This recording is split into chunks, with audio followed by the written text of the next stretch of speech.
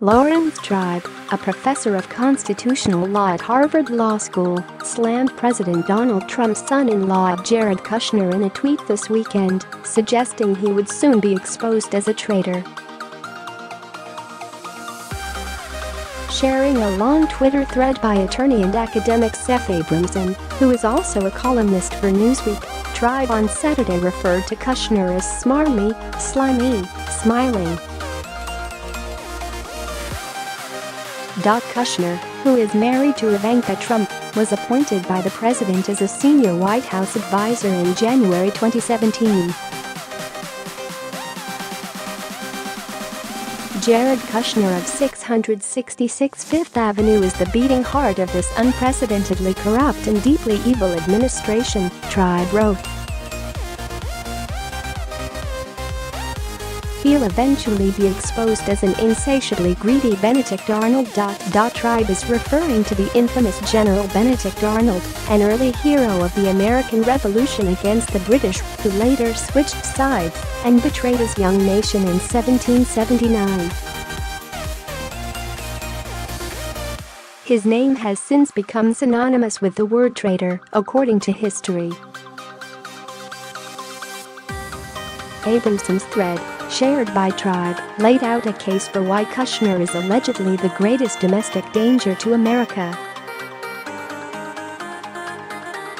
The attorney and columnist made the claim after many months of research for a forthcoming book titled Proof of Conspiracy. Many former U.S. government officials know for a fact that what I've just said is true, Abramson wrote in his first tweet in the series. Kushner is going to get us into a devastating war with Iran. Jared, single-handedly. Jared, to make money for himself sick, the attorney wrote. I'll say now that Jared more richly deserves to be in prison for the rest of his life than Manafort, and Manafort richly deserves it, he argued.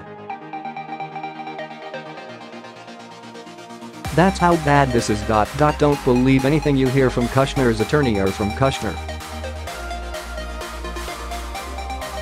The latter will always be lying to you, and the former will either be lying to you or will have been lied to by his client sick, Abramson continued. He then pointed to the reports surrounding Kushner's top-secret security clearance, which he allegedly was granted despite the disapproval of intelligence agencies and top administration officials. Trump circumventing our intelligence community to give his son-in-law that access is the shibboleth that made the current danger to America possible, sick, Abramson warned. Our foreign policy is totally off the rails in a way that is dangerous, and the sole reason for this is the Kushner-Trump axis. Our values have been betrayed in ways that we may shortly feel so keenly our heads will spin. We need whistleblowers to blow their whistles now, he said. Abramson also argued that Kushner should go to prison for a very, very long time. Trump's former chief of staff John Kelly and top intelligence officials opposed granting Kushner access to viewing sensitive top-secret materials pertaining to the nation's security, according to a recent report from the New York Times. However, the president reportedly ordered his son-in-law be granted the clearance, allegedly disregarding the objections.